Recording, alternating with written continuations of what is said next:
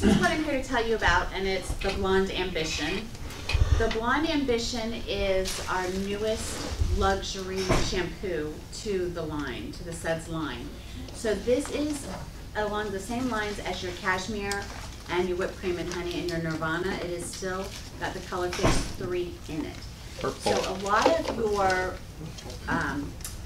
blue-based shampoos or violet-based shampoos are just a basic shampoo with food color dye in them to give them that tonal value.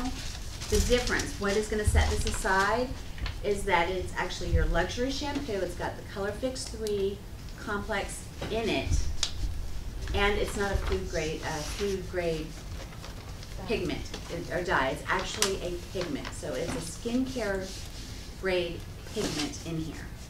So it's along the same lines as your color.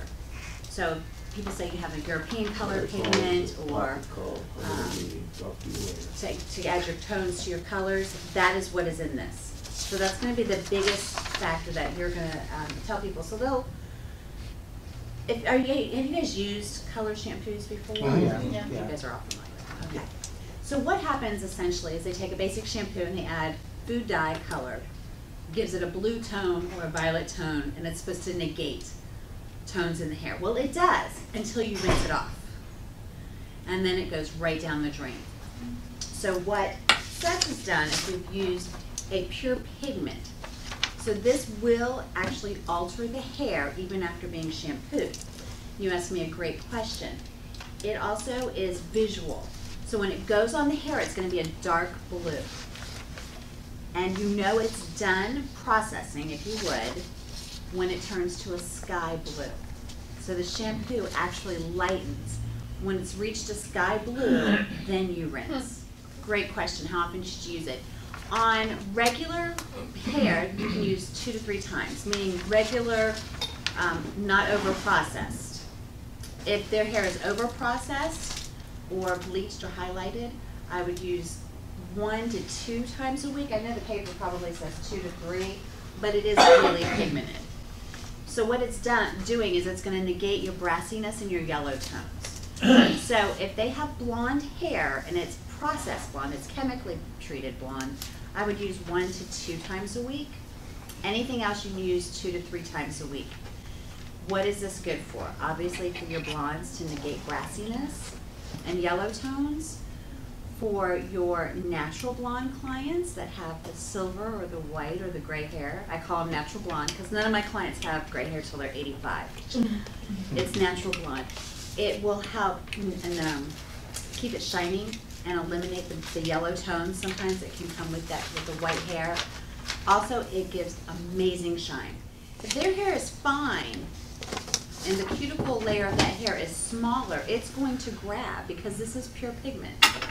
So you want to be very careful. At the shampoo bowl, stylists would put it on the back first, the ends, and work your way up, because we know around the hairline that grabs quicker. It might show a bald spot. It won't stain your skin though. Now also, it's great for your redheads. You would love this. Really? Absolutely, because what happens with red? When we think of our color wheel, you've got black, brown, red, orange. So what happens with red hair is you turn into, right, and they go, oh, I look brassy, I look orangey. Excellent sale for your redheads. I sell color shampoo or toning shampoo to all of my redheads. And they can use it 1 to 2 a week, in between alternating with, of course, their Cashmere or their whipped cream, whichever one they use.